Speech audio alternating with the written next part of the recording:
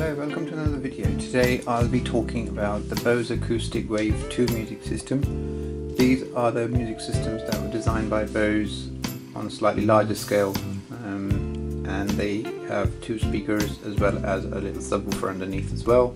So the sound is produced a lot more in depth, I would say, and the size is quite large compared to any other wave system.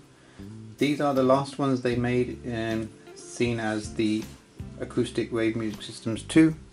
They do have the Series 1 as well, but in this range they actually brought out two different versions. A lot of people just probably don't even know because they all look exactly the same. So I would say maybe I could say three versions. So you've got the 1, the 2 and the later model of the 2 as well. So this is the 2, and then I've got a later model of the 2 which is one or the other, and they both look identical, so you can't say which one's the later model. But anyway, just going down to the reason why I made this video is because I'm showing the display, which is actually the main reason for these older units are now sort of moving away. So Bose will service these, I believe, but the display actually starts to go, the clock display over here, that will start to sort of fade away and eventually it will die, and you'll notice that the radio is working absolutely fine, but the radio doesn't display anything on the LCD over here. Now the issue here is that the actual LCD goes, so it's not the capacitor, it's not the chip, it's not the resistor, it's not anything else, it's actually the LCD display that actually goes for some reason, because I've done a lot of research on this, and most of the time it's actually the LCD display that actually goes.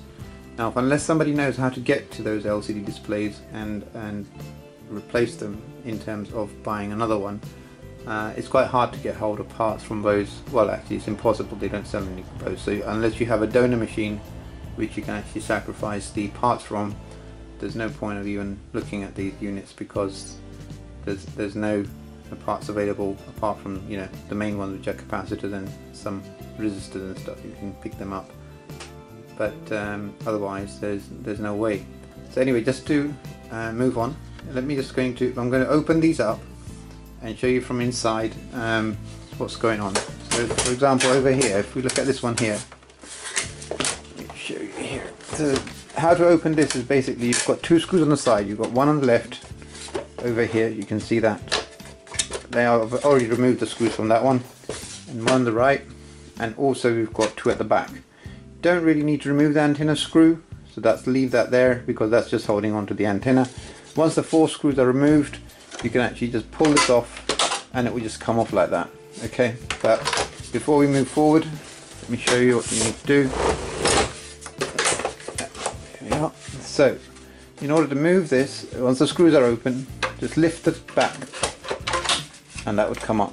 Yep, once that's removed, if you tip it, we can see that there is actually a audio cable for the speakers and a power cable for the circuit. So you just pull them, pull on and pull the other. Right, once that's off, this will disengage, so you will have the top bits separate to the bottom. You don't really need the bottom bit at all. I know the power supply is on the bottom bit, but we don't need to touch the power supply because we're only talking about display. So if we're looking at this particular unit here, I believe the display actually is not working on this one. So I will demonstrate that in a minute because I'm going to take the display out and show it, but let's go through how to open this up first. So once we're actually at this section here, we need to now open a couple of screws.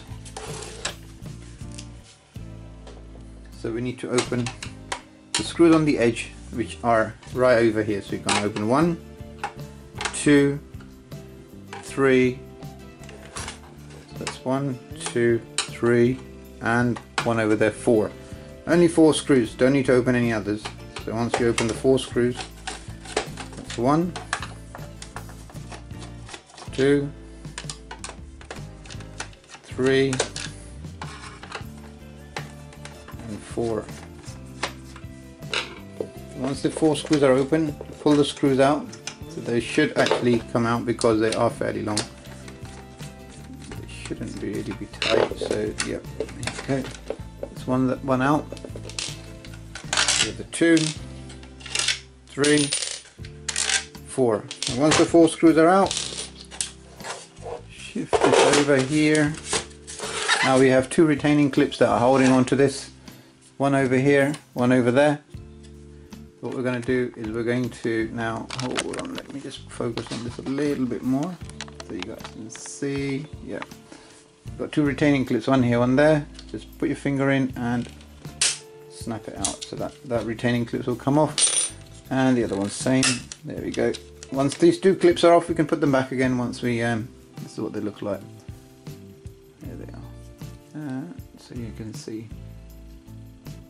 Yeah, we can put them back on again. So once these clips are off, we just lift the front and there goes out. So now the main module is out in our hand right now. Once this is out, the issue is actually on this board here. This is the display.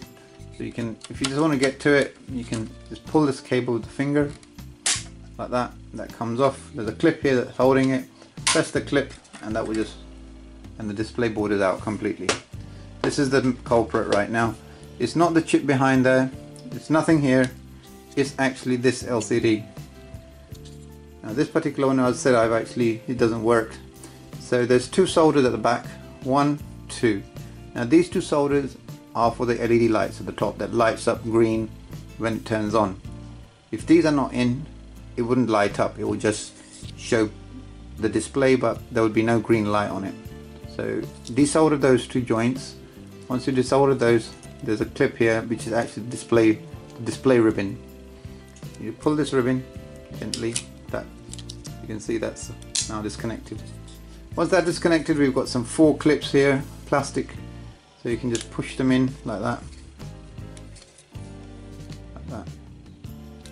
There we go. I've already desoldered those, so there's nothing there. And we just pull it out and there you go. Now I already replaced the capacitors, made no difference. Then I had to use another system to actually find out what's going on. So this is the actual display that is faulty. So there is a part number at the back. I tried to look at all the connections and connectors and everything, but didn't make any difference at all. If anybody knows how to get hold of this display, then obviously that's a fix to a problem.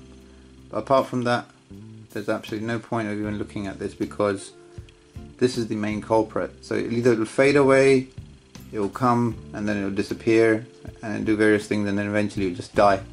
And this is the display that actually goes. I really wish that somebody knew where to get these from, because usually a lot of the parts Bose make are from different manufacturers and they put all together by Bose themselves as well. So yeah, I'm hoping that obviously the boards, the PCB boards are made by Bose, but the components they're not all by Bose. They're actually made by different manufacturers. It's just a matter of finding them, because the lasers are made by, for example, Sanyo, and the microchips are made by some Texas Instruments or whatever, and then capacitors are made by other companies as well. So anyway, so yeah, this is the actual display that's gone, and the one that works is in the other one, so I can demonstrate that as well. But just give me a minute and I will show you how it works. Right, so I've taken the top off the second one that I had, so that one's pretty much removed. I did forget to mention actually the screws we're removing are not only 4, actually 5. There's one for the antenna as well. So that screw actually sits right up here underneath there. So there's another screw there. So it's got 1, 2, 3, and the 4th one is the antenna one. That I need to remove that as well. So once those all 5 screws have been removed, I can put this back in. So I can then demo how it actually works. So let's put the power back in and see what to expect. So you can see that display is now lit up and it's saying please wait. I think if we can zoom in, maybe you can see it. The camera can capture it. Yep. So that's shown up, and now if I turn it on, there you go. It says CD door open, and I can even put on FM. See that? So now it's all working. You can see the display now working. Now this is the actual display that works. Now the thing is that the issue is with this display.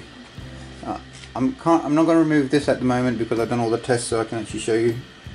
And effectively, basically, if you want to replace this, you just, it's I can power it off. It's better to power it off, otherwise just power this. So if we remove this, push the clip down, pop the board out, there we go, the board comes out. We can remove this, right, pop the other one in, which is a faulty one of course, the display, and the ribbon securely fastening back in. You can leave it as it is and plug it back in and see what happens next.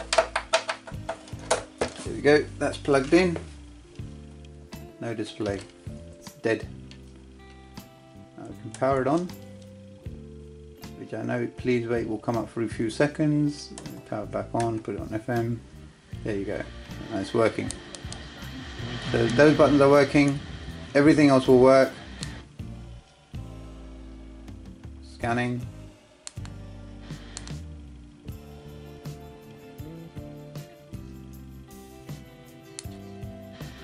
Yeah, so basically what we're saying here is that the actual display is the issue. There's nothing else that needs to be done. So you can see the connectors plugged in and everything else. So there's no basically sign of life in this display. It's completely gone. If I was to replace this display with the other one, everything will start working. So basically the display is a problem, nothing else. So there's no other capacitors or nothing else. Then no point even checking voltages and stuff, because it's just pointless, because we know the display is gone. So yep, let's put the other one back on and see what happens. So let's power it back off and take the power out. Yep, power comes off, display comes out. Put the old one back in, same unit. I'm not stopping the video, so it's just pointless. Right, put the display back on and push the clip back in into its place. Display goes back in exactly as it should be. Plug the power back in, and there it goes. There we go, and the display is back to life again. There we are. Please wait. And it will start working, and when it once I start to plug it in, it goes off, comes back on, and we can do the same thing that we're scanning. I think we've got the, see that everything is working perfectly well. We've got the channel, it's this one here, yeah.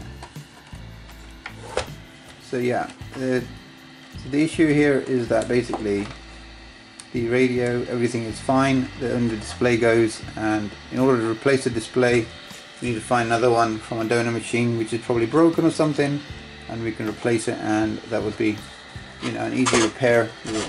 Bose will replace it for you. They'll charge a service charge and whatnot, but if you can buy something cheaper than a service charge, then you've got yourself another unit fully working. Apart from that, is there anything else I can help you with? Please do comment. Other than that, thank you for watching. Bye for now.